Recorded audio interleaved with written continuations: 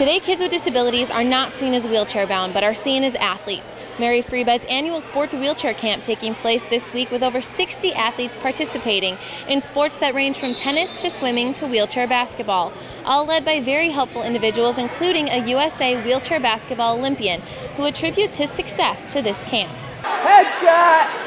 Lewis, you okay? The Junior Wheelchair Sports Camp has been around for 35 years, but has grown drastically. It started out as just a very small tennis camp, 10 kids, and it's evolved to 50-plus campers now. All of these campers have something in common, not only their disabilities, but their love of sports.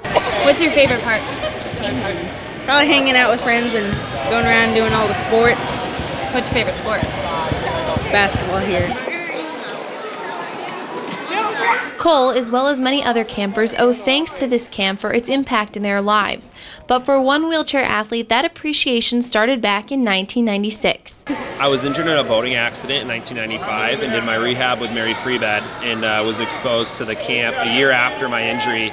I came here, I was 9, and I was introduced to every sport they had to offer.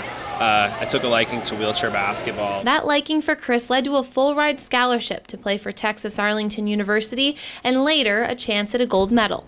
In 2004, I was playing for Team USA. I was able to represent my country and win a gold medal. All that started and all that foundation was built here at this camp. So it's really special to me to think about, taking my first basket from a wheelchair out there and transitioning that on to, watching these kids make their first baskets. And it's so cool. Although the campers are here to have fun, there is no denying still a deeper meaning Mary Freebed is doing its best to instill. What we try to send through wheelchair and adaptive sports is that you can do anything.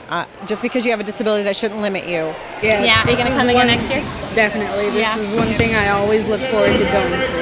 That's awesome. I love this camp. Mary Freebed says they will continue the tradition of this camp for as many years as possible, thanks to the support and sponsorship they get from this community.